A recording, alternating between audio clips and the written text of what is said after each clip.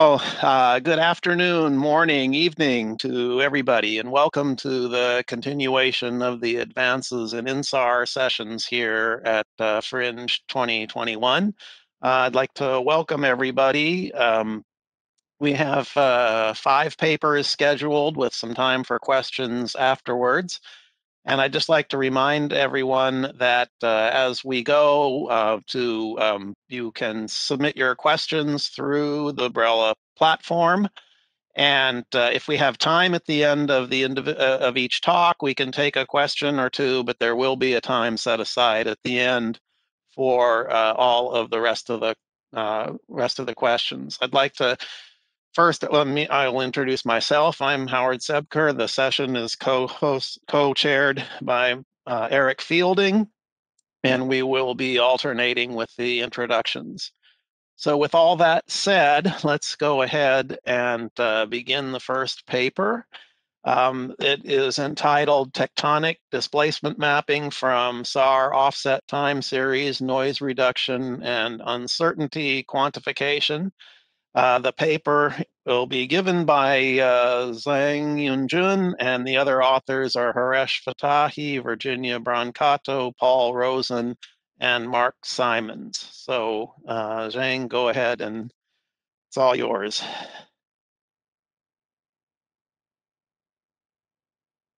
Zhang, you are muted.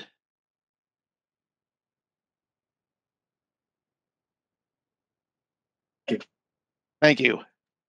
We know that SAR data can measure the relative distance change in line of sight direction between the radar antenna and the ground surface, using either the phase information through interferometry or InSAR, or using the offset information through pixel tracking or through spectral tracking or pixel tracking technique. For either of them or both of them, the component is the same. The range of observations, including these few components, for both of them, and for the motions of the Earth's surface specifically, it includes the deformation part from the tectonic or non-tectonic processes, which has a wide variety of scales from millimeter, centimeter scale to meter scale. It also includes the solid Earth type, which can be 20 centimeters plus and minus. Compared with these two, the other components are relatively small. It includes the ocean tidal loading, the pole tides, the atmospheric and hydrological loadings.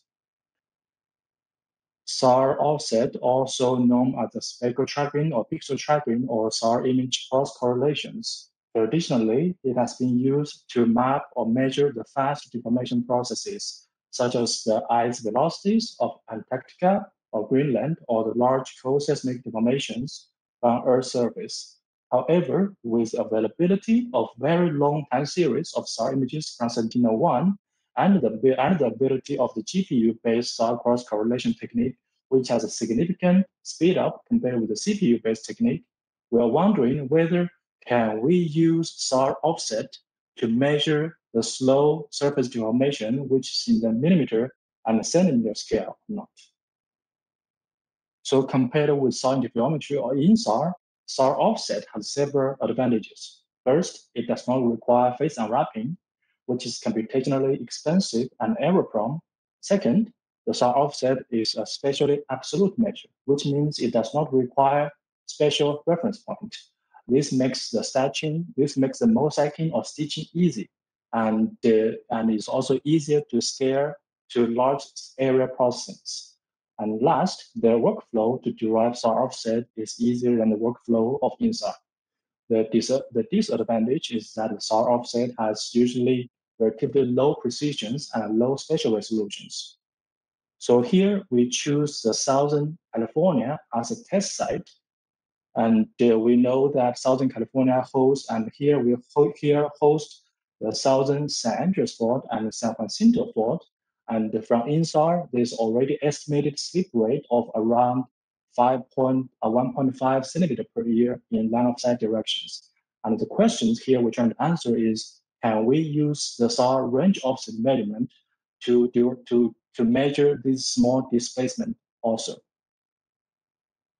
So theoretically, for a single pair of SAR offset, the achievable accuracy of cross-correlation is a function of the number of samples n and the spatial coherence, as plotted on the right, where the y-axis on the left are the offset standard deviation in the unit of pixels, and the axis and the y-axis on the right are in the standard deviation in the unit of centimeters for different range bandwidths of SAR missions. And we can see that for modern SAR satellite, such as 1701, ALOS-2, or Cosmos SkyMed, given a spatial coherence of 0.4 and with a relatively large window size, we can already achieve a standard deviation of around 2 centimeters or less, which is well within the scale of a radar wavelengths. And if we conduct a time series analysis, we can then propagate this uncertainty from the stack of the offset pairs to the time series and velocities, as listed here, which is the same linear propagation as the InSAR time series analysis. And through these equations, we can then plot the standard deviation of the offset velocity as a function of time. Here, this plot is assuming a regular acquisition of every 12 days with a constant spatial coherence of 0.6. And in the case of 1701, which is already now over 6 years, this will give us already a standard deviation of around half a millimeter per year. So which means that the theoretical analysis seems promising. In practice, we use the cross-correlation technique as the diagram shown here, where we choose a reference chip from the reference SLCs. We choose a larger secondary chip in the secondary SLCs. Then we conduct a normalized cross-correlation between these two chips in both range and azimuth directions to derive a correlation surface. Then we zoom in to find a small windows around the correlation maximum and apply an oversampling to get an oversampled cross-correlation surface. This surface is used to derive the subpixel level of offset in both range and azimuth directions. And here there are two key parameters. One is the chip size. The other is the correlation surface oversampling factors. These two controls the accuracy in practice, and the uncertainty of the estimation can be estimated from the curvature of the correlation surface, which can be saved as covariance matrix. Here we use the GPU-based amplitude cross-correlation, or PyQM core, from IS2 software in a local station with 8 GPUs. And after the cross-correlation, we mask the offset with a standard deviation within a threshold and apply a median filter with a window size of around 7 kilometers. Here is how the offset looks like only in the range direction here. On the left is the range offset field in the unit of pixels, and on the right are the standard deviation derived from the correlation surface. And here we choose a chip set of 64 by 64 with an oversampling factor of 32, which is commonly used in the glaciology studies.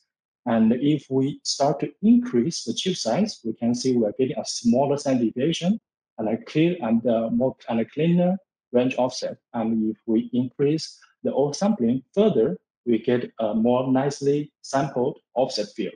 And this is the configuration we use for the cross-correlation. So we do the same thing for the whole track, where we choose a Sentinel-1 descending track in Southern California. It has over 170 acquisitions. These SLCs are co-registered using the pure geometry method, and we form a network of offset pairs with 5 nearest sequential connections, giving us over 800 pairs.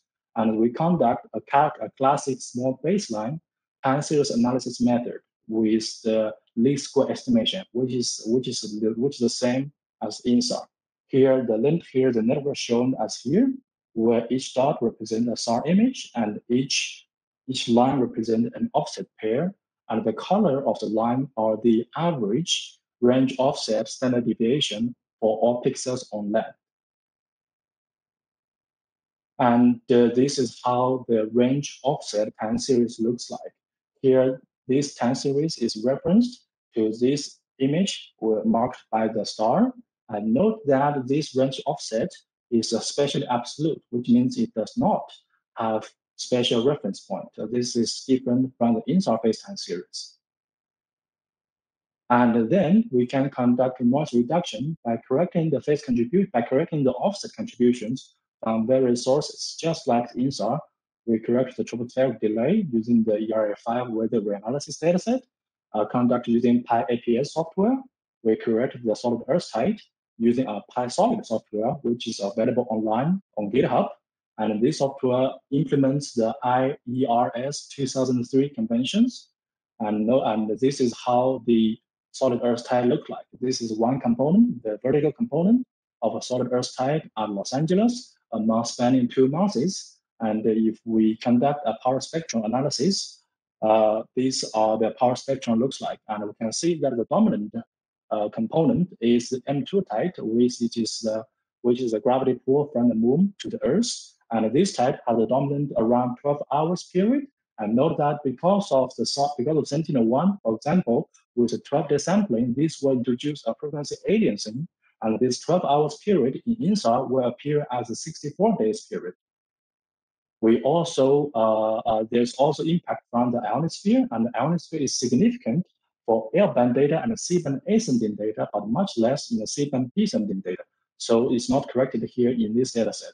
And for more information, please check Courage Fatahi's presentation on Tuesday morning. So here we correct the phase from the offset, and this is the raw range offset. Look, this is the raw range offset where a map view, and on the right are the displacement time series of these red triangles here. And we can see that after correcting for the solid Earth side, it's getting cleaner. After correcting for troposphere, it's getting even more cleaner. And we can see that actually there is a systematic bias of around 10 centimeters between the Sentinel-1A and B sensors. So, so with this final displacement time series, we can just apply a linear feeding to get the linear loss velocities. And we also excluded for this dataset, excluded the acquisitions from Sentinel-1B2. And note that here there's some spotty patterns with here on here, and here around San Diego. And these special patterns are short wavelengths, and we believe they are artifacts. But there are some real signals. First real signal is clearly we see there is if there's a displacement gradients across the San Andreas fault here, and across the San Jacinto fault here. Here is the Salton Sea. And we can also see there's a strong, very large displacement signal around here in the sand dune, in algodon dunes in the between the U.S. and Mexico borders. If we plot a profile across these two faults, and we can see that the velocity across these two faults, it has a clear slip rate of around 1.5 centimeter per year, consistent with the InSAR measurement. The other signal, this is the signal from the sand dune movement on the algodon dunes. One minute, Sang. Oh, thank you. So the signal is really large.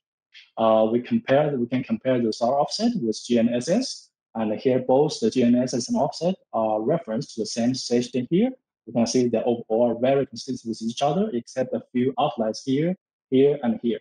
And we can see a cross correlation. We can see that the R square is around 67% with an RMSE of 6 millimeter per year.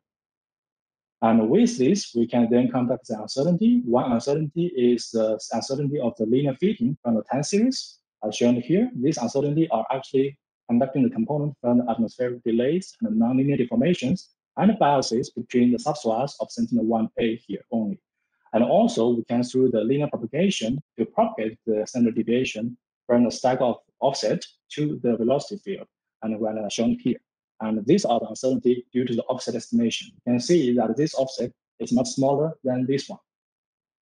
And the future work will should be done more on the masking and filtering of offset and the more careful handling of time series analysis for partially coherent pixels. So in conclusion, yes, we can use SAR offset to measure the slow tectonic deformation because of the ability of very long time series and the noise reduction from solid Earth side and atmosphere. And it seems like with GPU-based SAR cross correlation, scaling the algorithm is feasible and promising. And the source of uncertainty includes the offset estimation, which is not the dominant ones, and the atmospheric delay and other tidal effects, such as ocean tidal loading. Thank you. Okay, thank you, Zhang. That was really interesting. I have some questions, but I'll put them off till the end of the session, if that's okay with you, because we need to move along. So, Eric, over to you.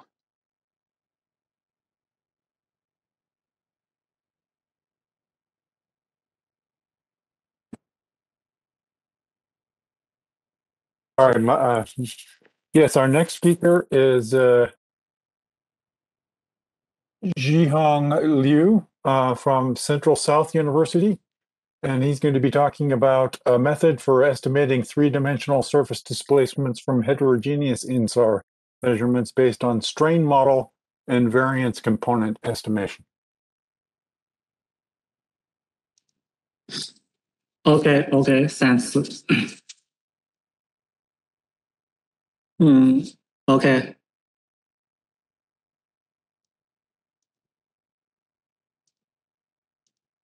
My name is Ji Hong. Comes from Central South University, Changsha, China. Today, my presentation is about a method for estimating three-dimensional surface displacement with InSAR based on strain model and variance component estimation. In the following, these aspects will be introduced. As shown here, quite different ground surface deformations may result in the possible similar InSAR observations. This is because the InSAR mirrors the loss projection of real three-dimensional deformations. That is, we can't obtain the three unknowns from one equation. This is one of the InSAR limitations.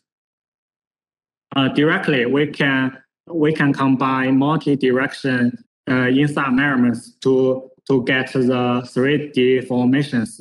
However, this strategy only applicable with the left-looking mode SAR data or in the high latitude regions. Also, with the aid of pixel offset tracking or MAI and the BOI method, we can combine the complementary along-track displacement measurements to monitor the larger magnitude displacement, such as the earthquake or the volcano eruptions. Also, we can also obtain the 3D deformations by combining InSAR and GPS data because they have the complementary advantages for monitoring the ground surface deformations. However, this method should with densely distributed GPS stations. In short, no matter what cancer InSAR measurements we used for estimating the 3D deformations, it is required to establish the observation model. The observation model represents the relationship between the observations and the unknowns. Given the observation vector L and the observation model B, we can get the estimation of the unknowns based on a weighted least square. For a target pixel, for a target point, we have 4 InSAR observations, and with the weighted least square method, we can get the 3 unknowns. And for each pixels, we repeat this process. We can obtain the final 3D deformations field. However, for the geophysical process, the deformations of adjacent points are correlated. That means the red and the green points deformations are correlated here. Therefore, this pixel by pixel weighted least square method may be unreliable and unrealistic in some cases. And in 2011, Mina proposed a system method which combines InSAR and GPS data to get the final 3D deformations. In this method, the authors consider the string correlation of adjacent GPS points and therefore don't require the interpolation of the GPS observations. And this works demonstrate the superiority of the string model in estimating the 3D deformations. Besides of the observation model, the weighting matrix is also very important in the weighted least square method. Here, the stochastic model represents the weighting matrix P. And at present, several methods can be used to determine the weight matrix P, such as equal weight, or using a moving window, or using the far field observations to determine the weighting matrix. However, this method is a little empirical, and we need a better way to determine the weighting matrix P. In this presentation, we propose a method for estimating 3D deformation, 3D displacement with InSAR. And this method focuses on the establishment of the observation model B and the stochastic model P. And for convenience, we abbreviated our method as SMVCE here. And first, for the observation model, we established it based on the string model. Based on the string model, the 3D deformations D0 and DI of adjacent points can be established as here. And we rewrite this equation as here, and where the x the 3D deformation vector of the central point D0 is included in X. Then, considering the InSAR imaging geometry, we can determine the InSAR observation Li and the relationship between the InSAR observation Li and the 3D deformations Di. And combining these two equations, we can get the relationship between Li and the 3D deformations D0 of the central point. Also, there are a number of Li around the central point. Therefore, we can get plenty of equations. Additionally, we can only establish one equation between the L0 and the D0. And in this paper, we can get plenty of observations between the Li in a window and the 3D deformations of the central point. And this cartoon given the basic idea of our proposed method. We can use these observations to get the 3D deformations of the central point. And based on the observation model with many equations, we can use the variance component estimation algorithm to determine the weighting matrix that is the stochastic model. And we also determine the standard deviations of each observations so that we can conduct the accuracy assignment. And first, we use the simulated experiments to validate our proposed method. Here are four simulated observations. And for comparison, we use the pixel by pixel weighted least square method as a benchmark. And as can be seen, the spatial pattern between different methods are very similar. And here gives some quantitative evaluation of the method. And we can see our method can determine more accurate 3D deformations, as well as more accurate the weighting factors.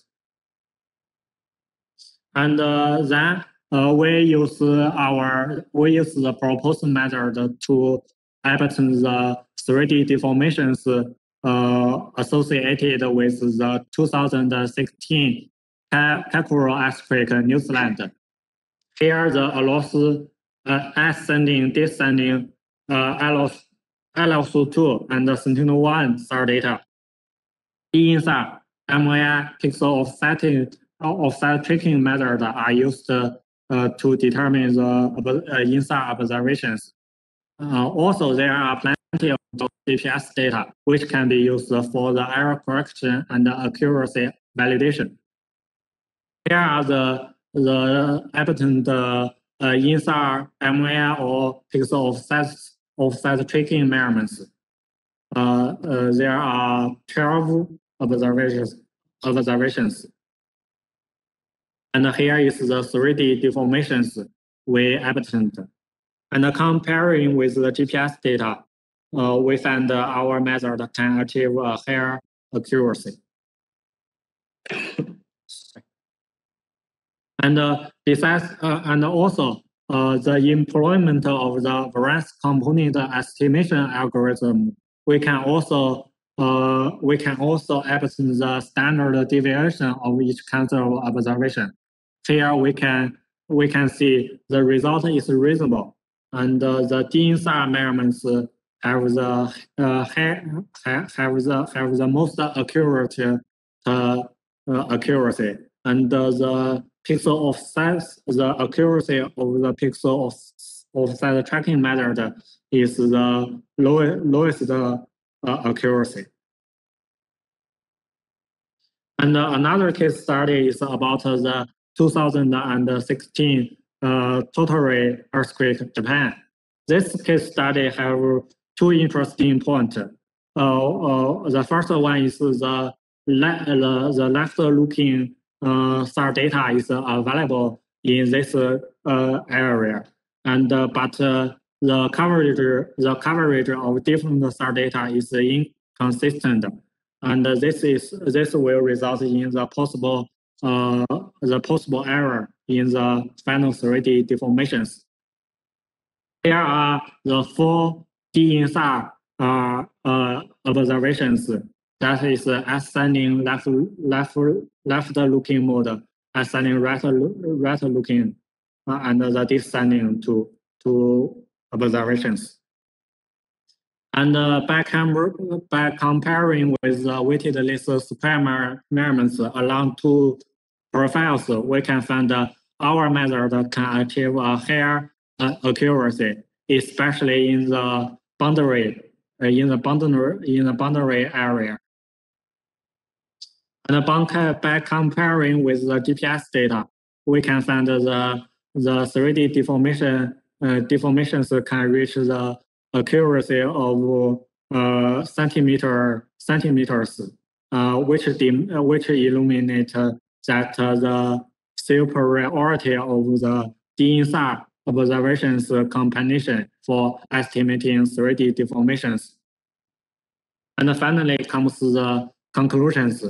And in this presentation, we propose an SMVC method, which can improve the accuracy of 3D deformations. And also the accuracy assignments of InSAR observations can be achieved. Also, the demo code of this method is available for me. And further details of this method can be found in our published paper. And thanks for your attention. Well, thank you. That's a very interesting subject. Howard, do you want to introduce the next person? Sure. Our next paper is entitled Machine Learning for Unsupervised Automatic Detection of Transient Phenomena in InSAR Time Series. The paper is by Anza Shakil, Richard Walters, Nora Al-Mubayed, and Mark Allen, and Anza will be presenting the paper.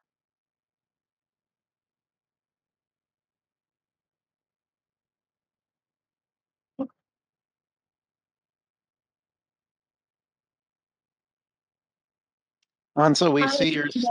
There you go. Yep. Hi, I'm Anza from Durham, and I'm going to talk about machine learning for unsupervised automatic detection of transient phenomena in InSAR time series. So InSAR is a valuable tool for detecting and measuring all sorts of deformation on a global scale caused by earthquakes, volcanoes, and landslides. This data has large volumes and low signal-to-noise ratio. This makes this task difficult, and manual analysis is not feasible. So the demand for an automatic system is very high. Machine learning, on the other hand, is capable to learn from these complex data structures, and it has been used in the past for classification and localization purposes using already trained off-the-shelf deep learning models. Which are less flexible and require already recognized specific events. We take a completely different approach of unsupervised anomaly detection, where background noise is characterized as normal and rare events are flagged as anomalies. The benefit of this approach is that we make no assumption on the time, location, and spatial temporal pattern of the deformation, all of which may be unknown.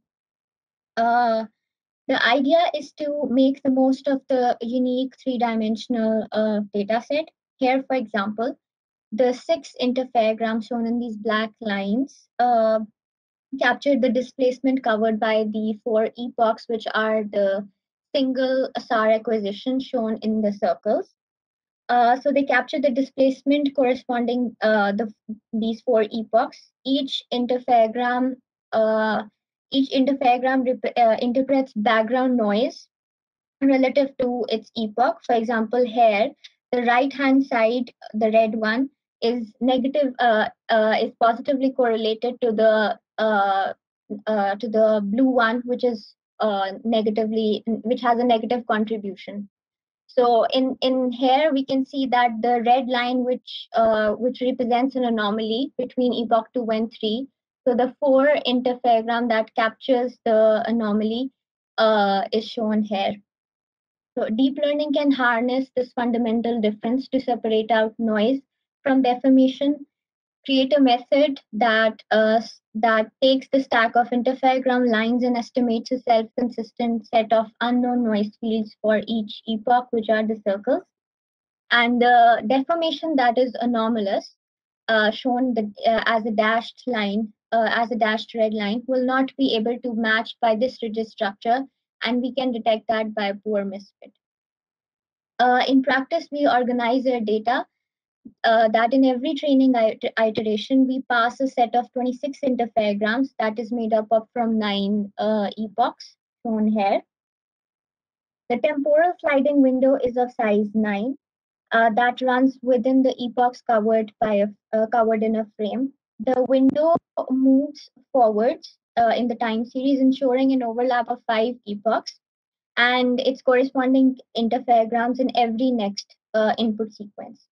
Each epoch goes 4 times ahead and in the training frame, and this is how it is automatically designed by Comet and represents trade-off redundancy with versus the computing cost.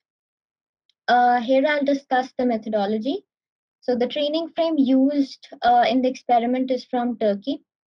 The frame from the northern coast of Turkey is divided into patches of size 256 cross 256 with a 50% overlap. We design a model that takes and learns from a set of interferograms to generate the corresponding epochs. Our method is unsupervised, and as no prior knowledge of epoch is used while training. So in this case, our input is of 26 interferogram, and the output we get is of 9 epochs. Deeply talking about the network architecture, it is basically an autoencoder that consists of convolutions and LSTMs. We call this model Aladdin, an autoencoder LSTM-based anomaly detector or detector of deformation in InSAR, which is about to be submitted in a day in ACM6 Spatial 2021. So the model performs really well, but there's still room for improvement. And due to the overlap of the 5 epochs that we've seen in the previous slide between 2 consecutive sequences, so the model output should be similar, but it is inconsistent. So with this issue, the other thing that we have to consider is the size of deep learning model that is fixed, and we cannot pass the whole time series altogether because it is computationally expensive, and the total number of interferograms in every frame varies. So to learn the flow of the complete set, we exploit the overlap of 5 epochs and introduce temporal dependency while training the already trained model shown at the previous slide. And by passing the predicted 5 epochs of previous sequence for every current sequence that is going into the model. This method is unique because it evolves with previously learned epochs while training. On this slide, we show the results. The sequence 4, 5, and 6 shown here are passed through the model. And you can see that between the overlapping epochs that are in the red box, they are not consistent.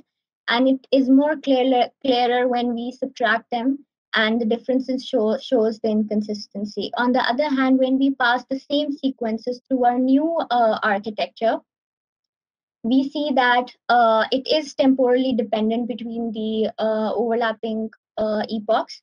And when we look at the differences, they are almost near to zero in comparison with the results from the previous model. On this slide, we show the output of a model. So basically, GT here represents ground truth, which is the raw interferograms, and the reconstructed ones here are the ones made from the estimated epochs by the model shown here. And residual is basically what is left behind and what the model couldn't reconstruct. And we can see that the accuracy of epoch, as we have no ground truth for the epochs, so the accuracy of the epochs can be judged by how well the interferograms are reconstructed and matches with the ground truth. So for flagging and the testing procedure, we pass the data through the model, and the residual based epoch intervals are computed using an SPAS like inversion. And then these are passed for a semi-variogram and clustering analysis. Both then combined, the anomalous deformation events are then flagged, and the spatial structure of them is computed and subtracted and reprocessed through the model to ensure that that we've detected anomalies with an improved accuracy. A synthetic 2D Gaussian deformation of magnitude 11 centimeters and wavelength 1.5 kilometer is added at 8 different intervals in the time series. The semi-variogram shown here clearly separates the red anomalies from the blue normal ones, and so does the clustering. But the clustering still has some false positives, but when they both combined using an AND operation, it is filtered, and we can see that the predicted spatial structure of those 8 flagged anomalies matches with the synthetic deformation that was originally added. We also test a real earthquake test case of magnitude 5.7. It is tested through the model, and the model successfully flags the earthquake anomaly. The temporal accuracy can be seen here. where the input interferograms are incoherent, but still the output responses are temporally meaningful in comparison with the rest of the spatial structure of the earthquake anomaly. Another point to be noted is that the model is very well generalized because this test case is in the southern part of the Turkey and has never been seen by the model before while training. The residuals of the normal interval is shown here for comparison, which is almost zero as compared to the case where an earthquake occurred. The before and after images of the predicted responses are shown here.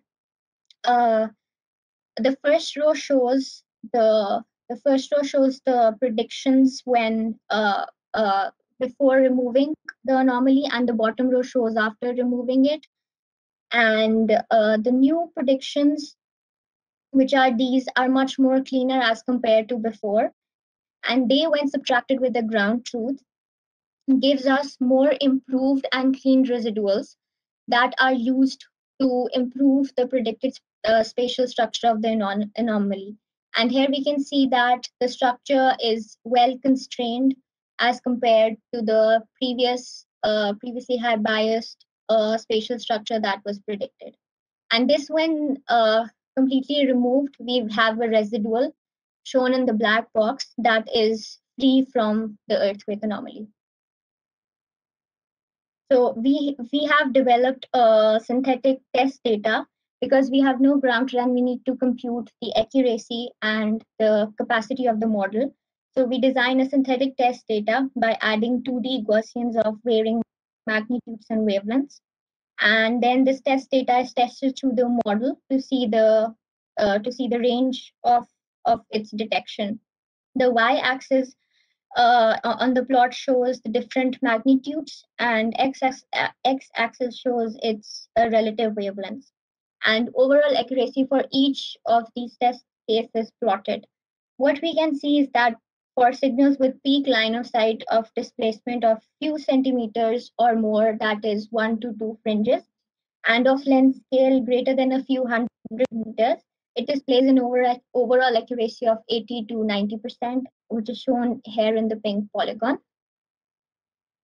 So in summary, we have established a normal machine learning framework to estimate epoch time series, which is a single InSAR acquisition from a stack of interferograms, the difference images, exploiting the unique 3D structure of the data and learning the spatial and temporal patterns. Our model is unsupervised.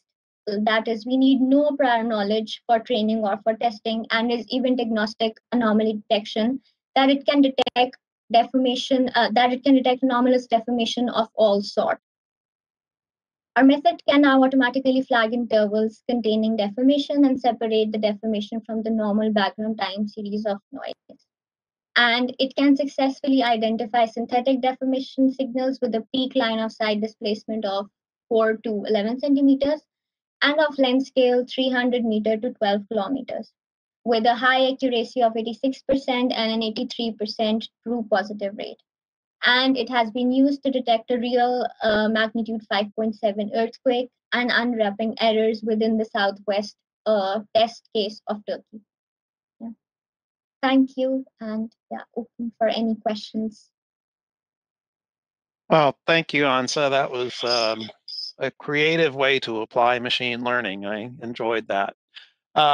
I think we are close enough to the schedule that I would still like to defer the questions until the question period at the end, if we could. And Eric, back to you. Yes, and our next speaker is Wietske Brouwer, with working with Ramon Hansen at TU Delft.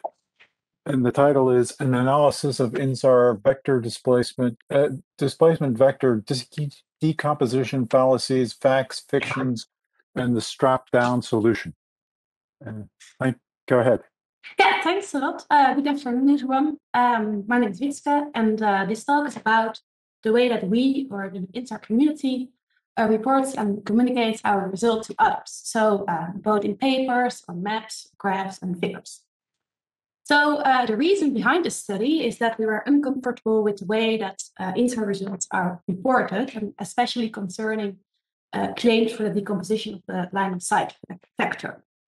So we did a literature study covering about 50 papers, all reporting on the InSAR results. And we found many statements that were either incorrect or misleading or misinterpreted. So, for example, we think that claims to decompose the line of sight factor into an east-west and a vertical component from only one ascending and one descending orbit is actually wrong. So now in this talk, I don't want to suggest that the authors do not understand the problems related to the InSAR displacement estimation, but at the least we concluded that there's a clear need to improve our jargon on this. So let me talk you through a couple of examples.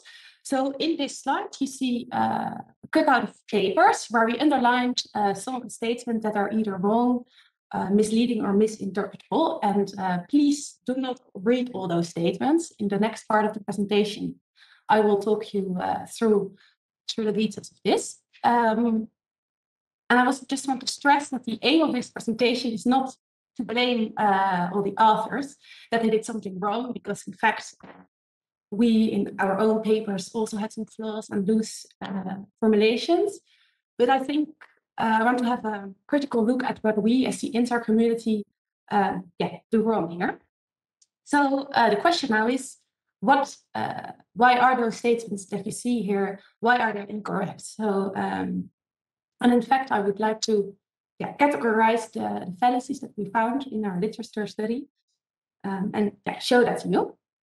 But first, let's quickly review the mathematical background of the problem, even though it is obvious to most of you, but just to be complete. So at the right-hand side of this equation, you see the unknown real-world displacement parameters, the dE, the dN, and the du. And at the left-hand side of this equation, you see the line of sight observation. So that is what is measured by the satellite. And in the matrix in between, that's with the theta and the alpha, that reflects the geometry of the orbits and also the viewing geometry of the satellite. So it's clear that we have an underdetermined problem if we have one observation only, since we have three unknown displacement components. So that means that the solution space of this problem is a plane, and that's what we show here in the graph. So the blue plane, that is the solution space when we have only one line of sight observation available. So the red arrow represents the line of sight observations, and that means that all orange arrows from the scatterer to a location somewhere on that plane satisfy the set of equation that is on top of this slide. So from one line of sight observation only, there's an infinite amount of arrows that ends up in the same observation. So we don't know what the true direction, the true deformation vector is. So what can we do about this? We can add more observations from both ascending and descending orbits, and sometimes left and right moving satellites. And if we then have enough observations, we can solve for the unknown displacement components. However, in most cases, there are at most two line of sight observations available, one ascending and one descending observation. And that's what you see in the formula at the left-hand side. So that results in that we still have a solution space, which is in this case a line. And all points on that line are a possible solution to this problem. So we cannot unambiguously solve for the unknown displacement parameters since we have an infinite amount of solutions. So this problem is well known within the InSAR community, and we all have to deal with this. But what do people do in general? And that is what we try to do in this presentation. We try to categorize the different types of fallacies that we encountered in the papers that we reviewed. So this categories of fallacies that may help to talk about the problem. So we found that there was attribution error, projection error, decomposition fallacy, and were also fallacies related to the assumptions that were made. And I will now talk you through the 4 types of errors. So the first one is the attribution error. And within this category, the line of sight observations are directly interpreted as the vertical displacements. So again, please do not read all those statements here. It is just to stress that that we see these types of errors sometimes, or a lot actually. So basically, what we see here, if we take, for example, the lower box, we see that the line of sight deformation is obtained from one viewing geometry only, and that the maximum subsidence rate is estimated. And that assumes that there are only vertical displacements. However, we don't know that because that is the unknown component. So let's have a look at another example. So here we see a graph, and the authors are presenting the vertical displacements in this map.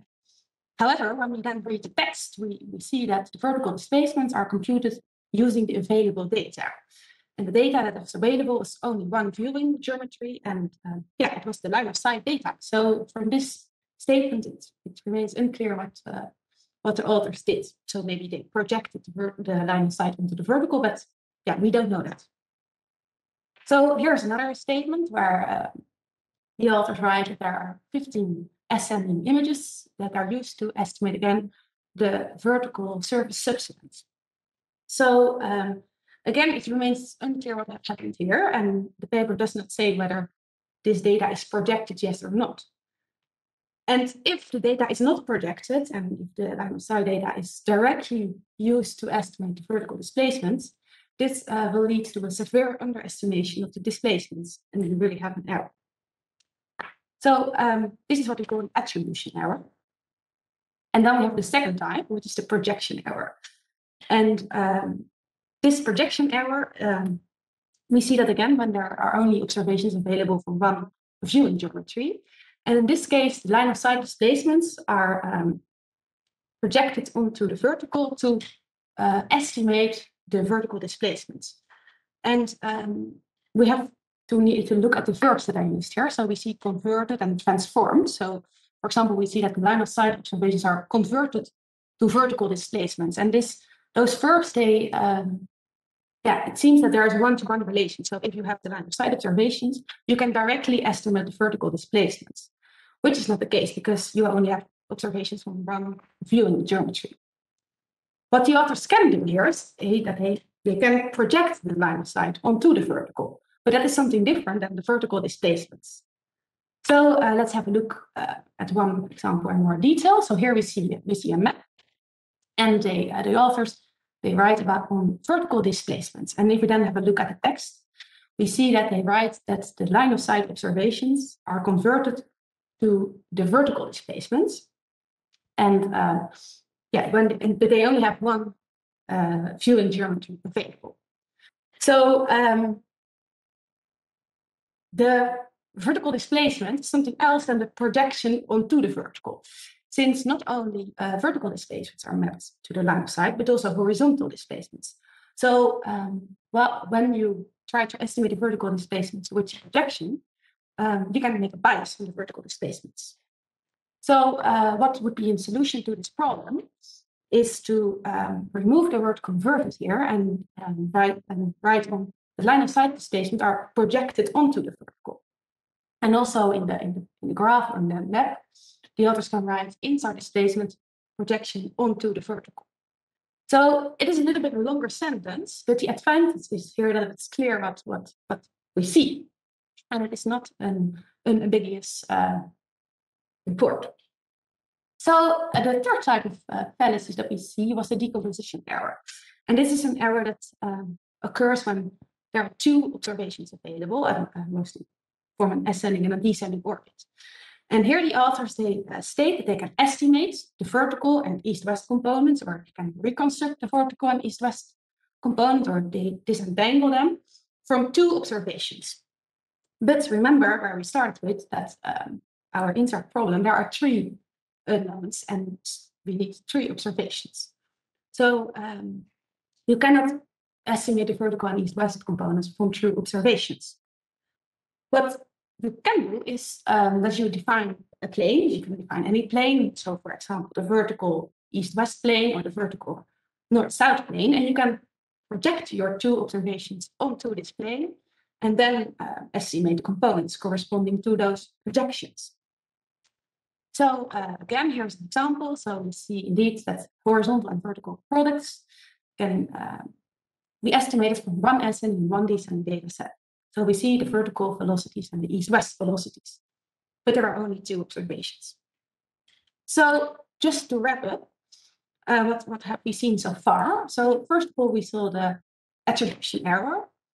And we state that the line of sight estimates cannot or should not be directly interpreted as vertical displacements.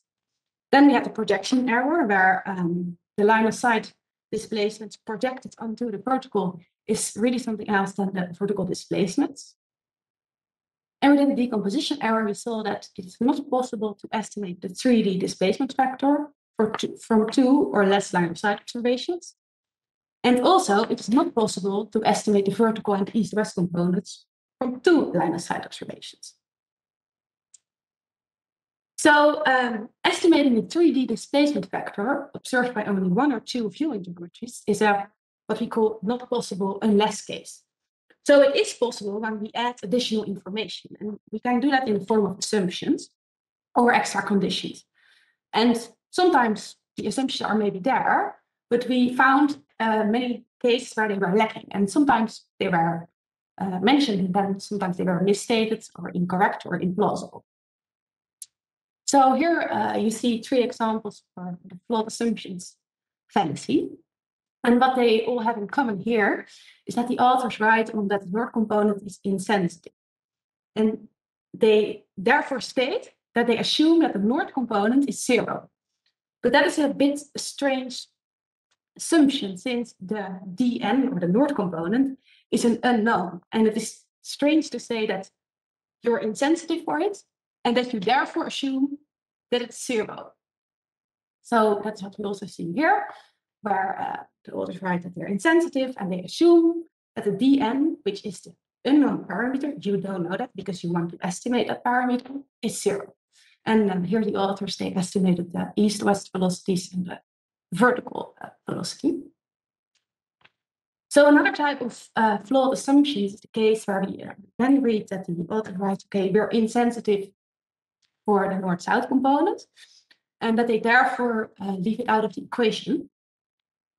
However, this is a signal-to-noise problem, so to say, because as long as the signal is large enough, so as long as you have the large north-south displacement, then it would still be observed by your satellites.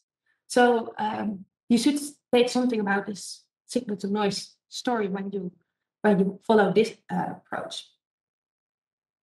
So that brings me to the solutions of the underdetermined problem. So if you try to estimate or to say something about the displacements, and there is only one line of sight observation available, what the authors can do is they can present the line of sight observations unaltered as the final product. But then it should be stated very clear that in the papers or in the text or in the figures, that every displacement or velocity is in the line of sight direction. And it should not be mixed with the vertical direction. You can also deliver projection onto products. So you can say we projected the line of sight onto the vertical. And here in this map, we see the projection. For cases where there are two line of sight observations available, so an ascending and a descending orbit, we can again deliver the projection onto products. So you can project your observations onto the plane and then further decompose the estimates. And another case is you can do a 2D decomposition with valid, plausible, and explicit assumptions. And for this, we also developed the struck-down approach. But due to the time restrictions, I will not go into that. So that brings me to the conclusion. So the way that InSAR results are communicated is too loose and often wrong. And this can lead to misleading results. So we think that we need to streamline on how we communicate the results. And therefore, we developed a taxonomy to label the different approaches, and that will help to streamline on this communication. So to end, we are currently working on a document on how we should streamline this communications. And I'm not presenting it now, but we're working on it. And the aim of this presentation was also not to mark everything that went wrong, but it's also to open the discussion on this problem. So therefore, we're also interested in your inputs in this. So thank you.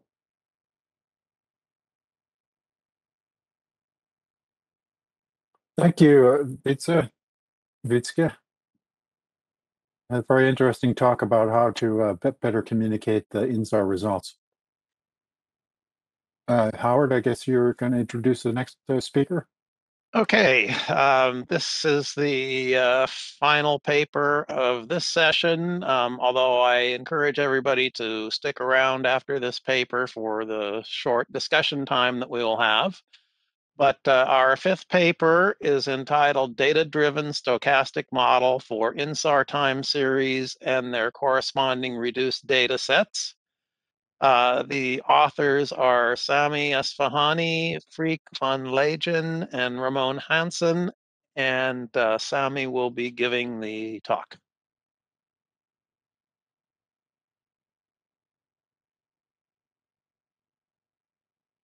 And you are muted, Sami?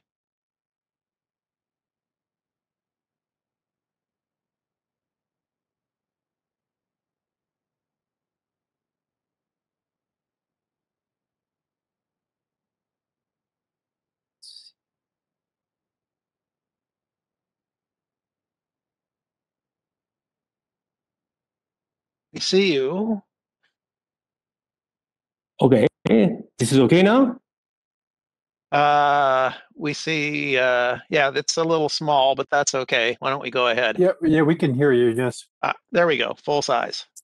Okay, good time everyone all over the world. I think this is the last presentation of the day after a couple of hours technical discussions. I hope still you have time for the last one. So the presentation is about our study on the stochastic model for InSAR time series, actually the precision of InSAR results, and also the precision of the results that usually we communicate to the users. That is, we reduce the amount of the data with some spatial or temporal data reduction. Why we need a stochastic model? It is clear we need quality description of for the InSAR products like the formation rate or time series.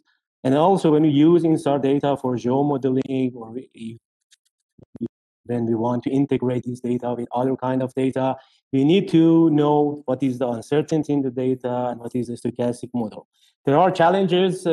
We have large spatiotemporal data sets, usually even today with Sentinel, UltraSAR-X, 200 epochs with millions of pixels sometimes. Persistent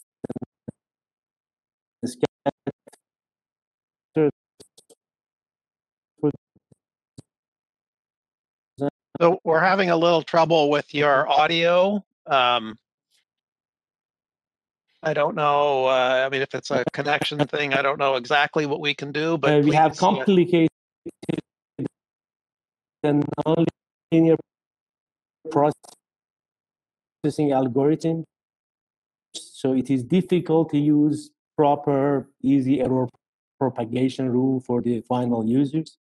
And also the algorithms, we have algorithms with different assumptions.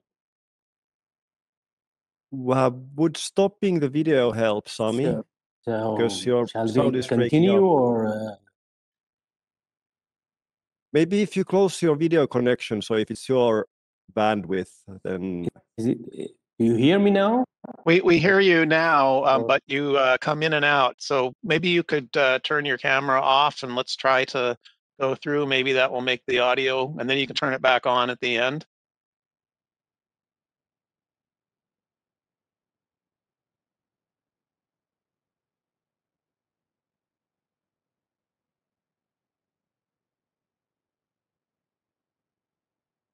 Okay, yes, I can.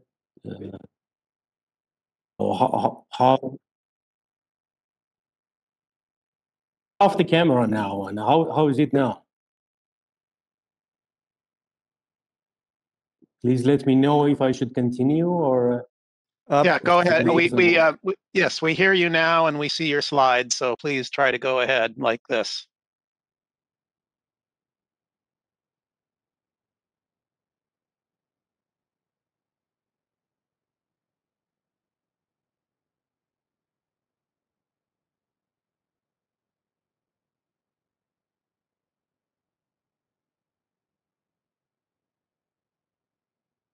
I have no audio.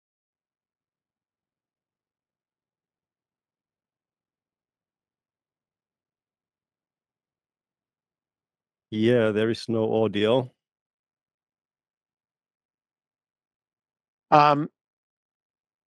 Sami, can you hear us? Can you hear me? If so, move a slide forward and backward and see if we see that.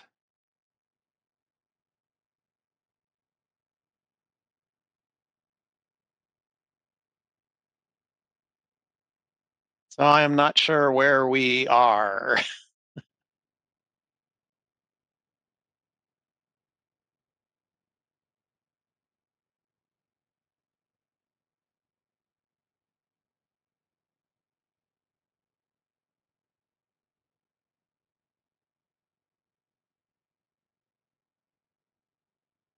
Andre, would you have any suggestions?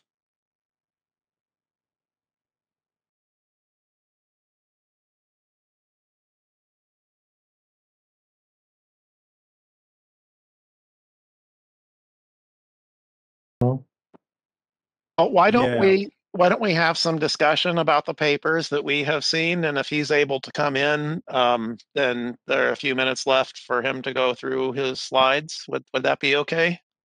I think that's the Sounds best. good to me. Yeah. So I don't have I don't have access to the questions that may have been submitted through Brella. Does somebody have those? Yes, they've been copied to the They've chat. been putting them into the chat here. Okay. Let's see. Can you see the chat window? I do see the chat window now. And so it's starting at questions. Well, I'll just start reading some of these, and if somebody would like to interrupt and ask a different question at some point, please feel free to do so. The first question I have here is for Zhang, and it is, what is the main advance of the method you presented compared to, then there's a paper by Kasu et al. I do not know what that, I don't recognize the reference immediately, but perhaps you know that. Yes, I know that paper. So both our work and the Kasu et al. 2011 are both using the SPAS algorithm for the inversion of the SAR offset time series. The difference is that Kasu is using the offset time series for large displacement in a scale of around tens of centimeters to meters, while we're pushing that to estimate the millimeter scale of displacement. And this is achieved this has not been done before, and this is achieved through the very long time series analysis, the noise reduction, which we talked about, the solid Earth tide and troposphere, and the relatively large chip size of the amplitude cross correlation. Okay, what I'm going to do is cycle through the various papers because I've got about 8 questions for Zhang, and if we do all of them, no one else will get one. So the next question is for Jihong, and it is, plane strain conditions imply continuity between cells. How does your method deal with local discontinuities, complex faulting scenarios? Which set? Okay, I will share. Can I share my screen? Can I share my screen now? I have 2 pages of PowerPoint to better explain this question. Go ahead and give it a try. I won't guarantee anything at this point. Okay. Okay, I can share now. Wait a sec. Oh, wait a second.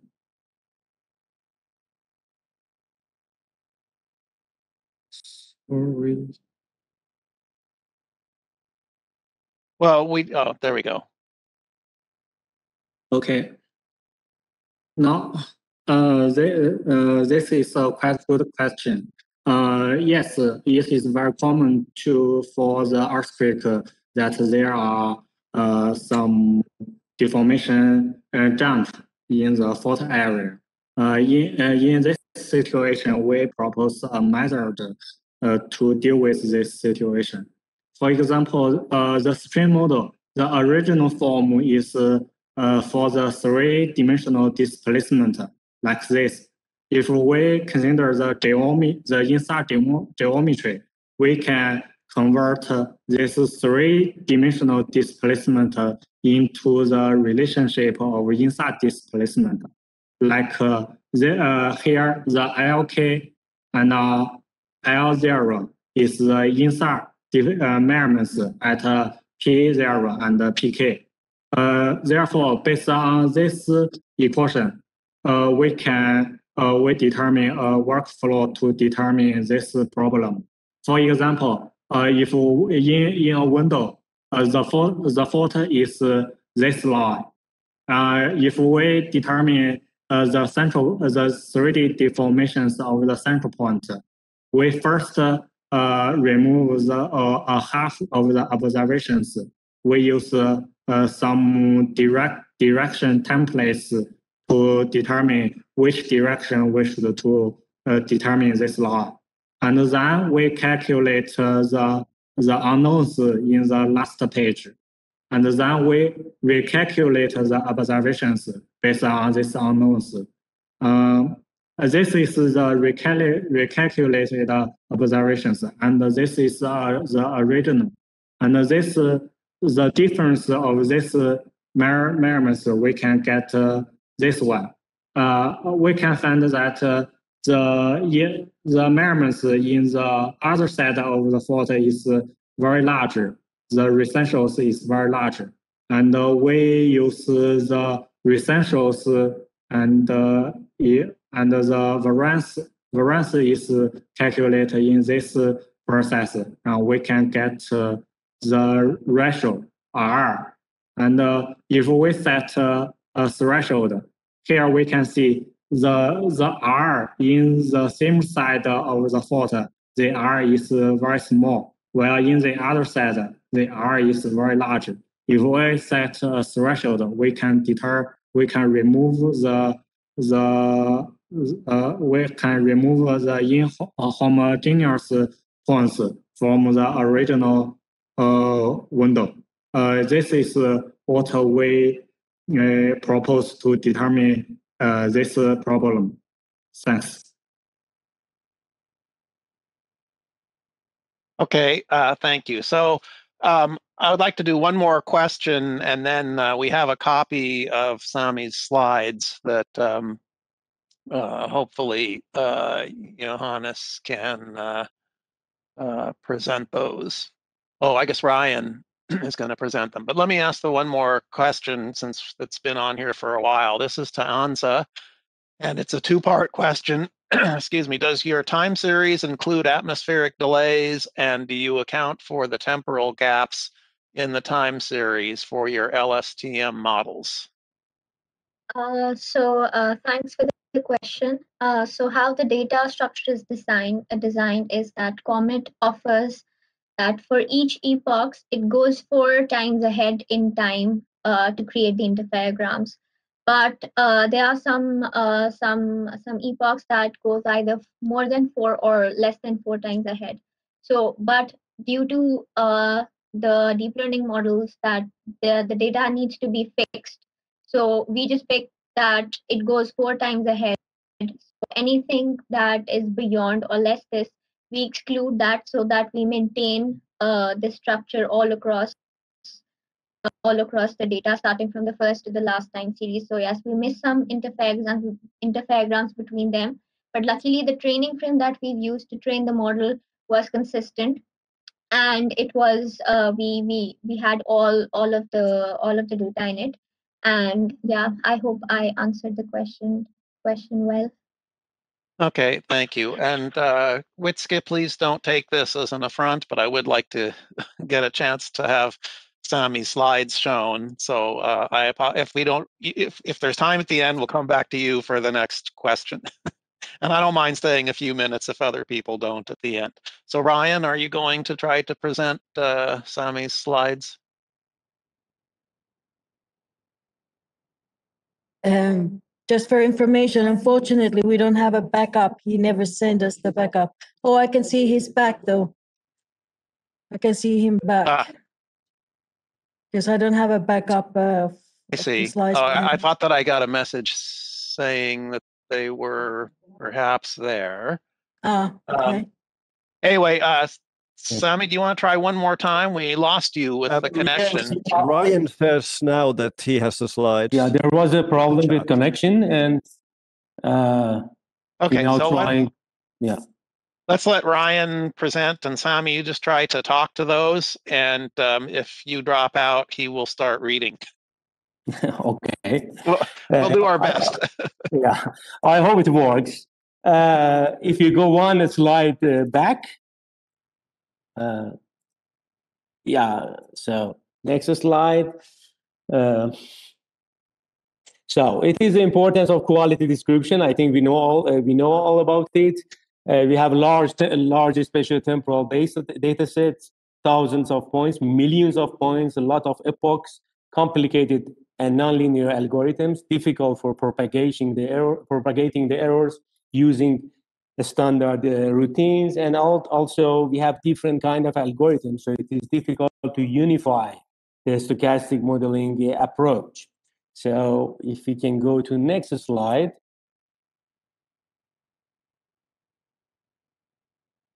So we can have look at stochastic modeling from two perspectives. One is uncertainty propagation, to somehow have the initial noise structure for the raw SAR and InSAR data, or get it from data, and then propagate it through all the processing steps to the final InSAR time series.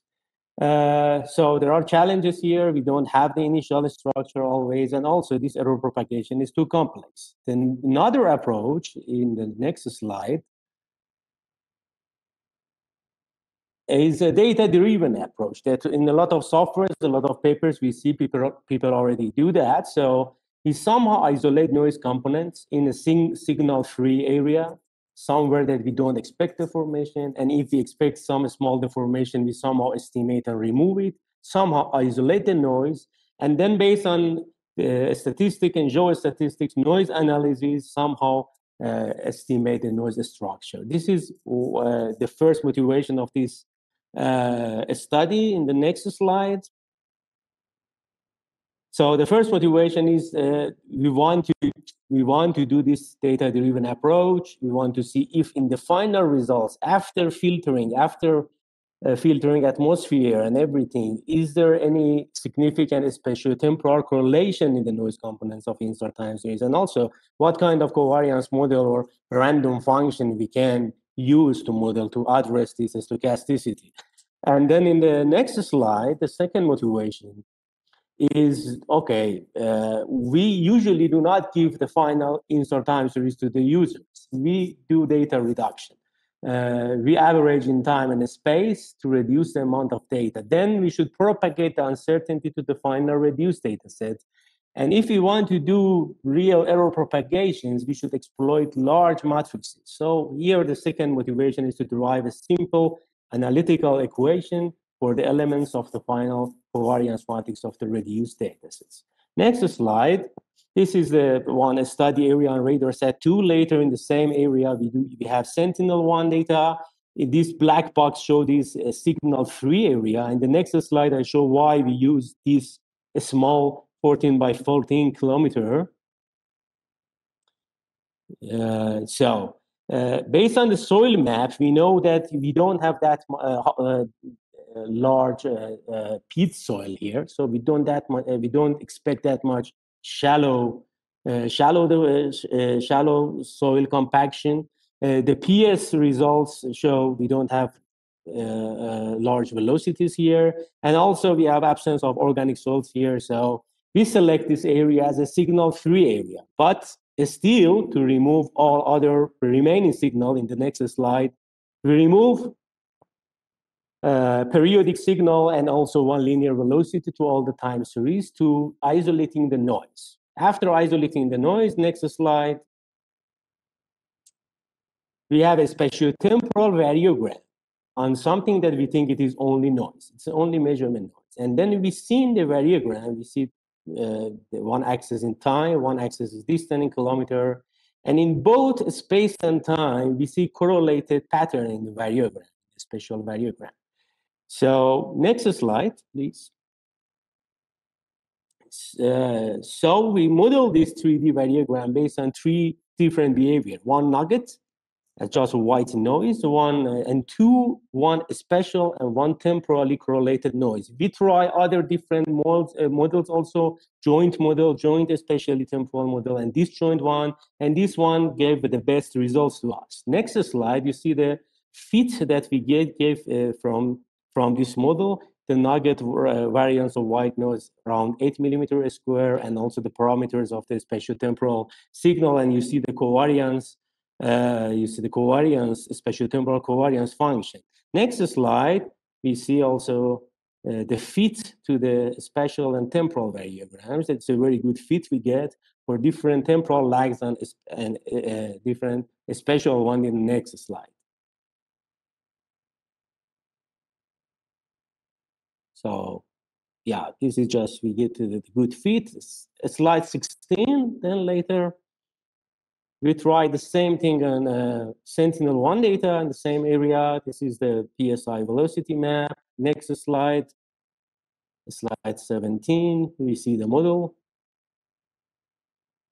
Yeah, this is the variogram. Still, we see the same pattern, temporally and spatially correlated noise, and then we get this good fit with the disjoint model that I show you. So in the next slide, we can, yeah. So then this is the model. So we have now the covariance function. Next slide now. Slide 20. Yeah, this is the model to get from Sentinel-1. The numbers are very similar to the numbers that we get from RadarSat-2. Of course, a little bit different. But then now we can construct the full covariance matrix based on 3 different covariance matrices, noise or nuggets, temporally correlated components, and a spatially correlated component that we see now the covariance functions. But then the second problem comes in, if we go to the next slide, that, okay, now we want to propagate this to the full covariance matrix of the reduced data set. So next slide. So in the reduction, now first let's look at the data reduction only in the space. So we can make a grid on the area, and in each grid we have some number of persistent scatterers, and the average, we do averaging. So most of the data reductions are mainly based on data reduction based on averaging or weighted averaging, but here just we demonstrated for single averaging. So we have m number of points in each averaging cell. We have the full covariance matrix of that derived from the previous slides. We do averaging, and then we can prove this equation that I show you there, that the variance of each cell can be also constructed based on the variance of the model, m number of the points, and also average covariances among the points between in each cell, that is a S bar. So if we can go next slide, then I show more, I give you more information on this model. So the main component here, this is S bar. So this is the average of the diagonal elements of the covariance matrix that we already have. And we can also build the covariances between the final results between 2 different averaging cells. And that is also come from the average covariance between all the points among these two cells. So if we can to next slide, then we see the ingredients that we need. Ingredients that we need for the propagation of the data to the variance covariance of the reduced data. We need the variance of the nugget effect. We need the number of persistent scatterers in each averaging cell.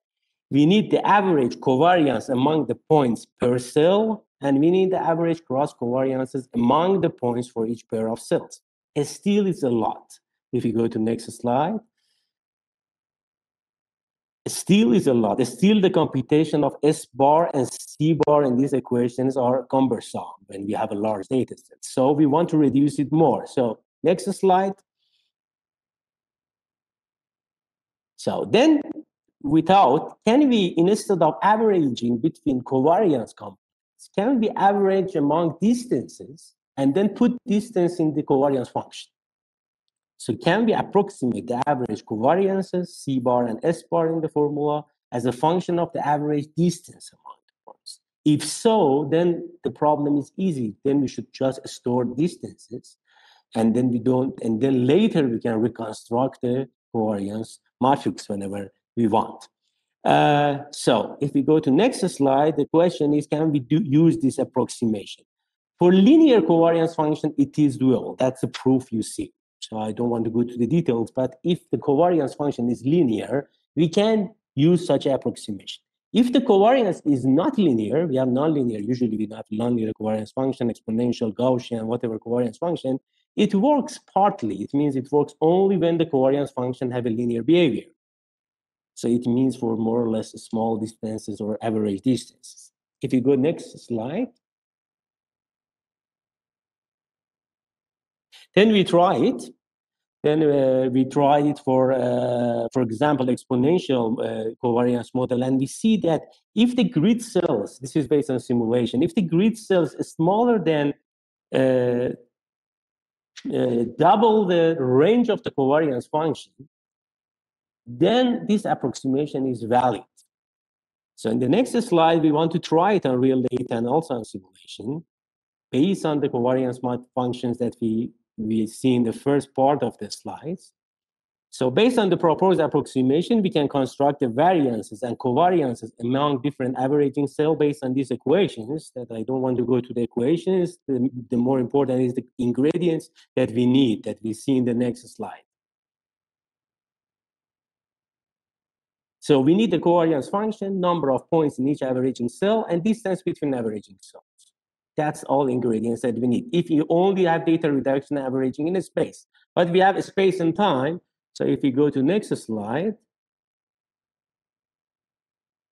So if you have a space and time, the equations are a little bit more complicated. All of them can be proved. And I hope in our paper, we have the proof of all of these equations, but we have 6 ingredients that we need. We need the coordinate of the center of the cells, averaging cells. We need the time of the center of the averaging intervals. We need the number of points in each cell. We need the number of epochs or SAR images in each averaging temporal interval. And then we need average distance among the points of each special cell and average time between the time epochs of each averaging time interval.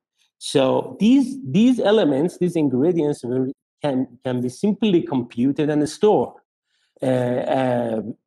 in parallel to the final data sets that we have. And then very easily, based on the equations in this table, we can reconstruct the full variance covariance matrix of the final data. If we go to the next slide. So we have 2 different simulation scenario. We have a big grid cells for averaging, a small grid cells, 50 by 50 kilometer, 5 by 5 kilometer, 10 kilometer, and 1 kilometer, a special grid period of 3 years, revisit time of 70 days and 11 days and 6 months of temporal. Every half a year, we have the averaging time. So the final time series have a 6 months interval. And then if you go next slide, we see the spatial and temporal gridded views. I think one slide was, but anyway, this is the This is the final variance covariance matrix of the data that we see for simulated scenario 1 and 2. And we have a very good agreement between them. Even in the next slide, we see better the agreement between the diagonal elements of these two covariance matrices. One is based on the approximation that we propose. One is based on full error propagation that takes a lot of time on our computer. Variances match very well in two simulation scenario, and also covariances. We can see covariances between cells in the next slide. Sami, we are at the end of our full period. Yeah, I think so I'm if you also could perhaps, done. Yeah, okay, I was going to say, if you could perhaps sum up, then So that I would think be great. the next couple of slides, you can go directly to conclusions, I think. This is just one real data demonstration, the final covariance matrix, how it looks like. So we have if you go one slide back, just 1 second, we see the final, the matrix and the below right is a full variance, it's a sparsity pattern of the covariance matrix. We have a lot of spatial and temporal correlation between final time series, even if you remove atmosphere, because of all filtering the stuff that we do in time series. And neglecting this or ignoring this spatial temporal covariance in the data can overestimate or underestimate the final quality of the final data that we provide. So next slide is just a summary of what I said so far. So if we get to this is a summary and conclusion, we propose this model. And I want to invite you to another paper on Thursday about integration of multisensor InSAR ground motion data set with other geodetic observation, that then we use this stochastic model there for this data integration. That's my last slide. So thank you very much, and sorry for all these interruptions. These are backup slides, so we don't need to show them. All right, thank you. Yeah, sorry for the the connection problems, but actually this was pretty good compared to some of the online conferences I've been on. Thanks for the support and the backstage from InSAR. So I do want to point out to everybody that a number of the questions have been answered in Slido, so people can read them there, and I encourage you to do that. Also, we all have emails and other messaging apps, so we can send questions to people as well. But I would like to thank all of our speakers. I thought these were all really interesting papers. I wish we had time to ask more questions and go out in the hall and talk about them after the session, but that doesn't work this way. Thanks also to Eric for helping to co-chair the session, and especially to the staff who were able to put all of this together. So with that, why don't we formally bring this to an end? And we also have the summing up session tomorrow, right? The I don't remember panel the time. discussion tomorrow at this time, I think. Okay. Yes, all right. That's a very important part of the workshop. So I hope that you chairpersons prepare a little bit. We didn't ask for a set of seed questions this time, but it's good that if you put your thoughts together, so that then the discussion tomorrow will be more structured. Okay, that's good. So everybody, please consider tuning into that as well. So with that, why don't we bring this session to a close? And with that, we'll see you online for the rest of the week, and hopefully after that. Thank you, everyone. There's one more thing that I'd like to say. I like to remind everybody that we have a large amount of e-posters, and we have an e-poster sessions on Tuesday, Wednesday, and Thursday, where it's possible to interact with the presenter. So I urge everybody to take a look. So it's Magdalena showed in her presentation how you can find the name and the number of the e-poster, and then you can find it via the Brella interface. So happy browsing, and see you tomorrow. Okay, goodbye, everybody.